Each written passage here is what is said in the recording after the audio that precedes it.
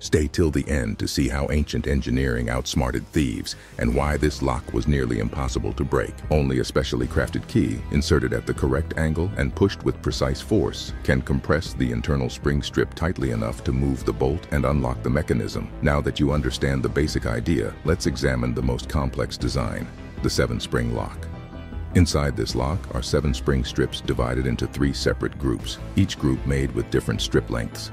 Unlocking it requires 3 different keys used in a strict sequence, even though the lock body has only 2 keyholes. Step 1. The first key is inserted into the lower keyhole and guided along a narrow groove to catch the first group of springs. The spring tips have raised sections, so any incorrect key will jam. This step allows the bolt to move only partway. Step 2. The second key is then inserted into the upper keyhole at a precise angle. This compresses the second group of springs, letting the bolt slide further, but it is still blocked. Step 3. Finally, the third key is inserted back into the lower keyhole, compressing the last springs. A firm push fully releases the bolt and unlocks the lock. These locks reveal the astonishing ingenuity of ancient locksmiths, hidden mechanisms everywhere, all designed to defeat intruders.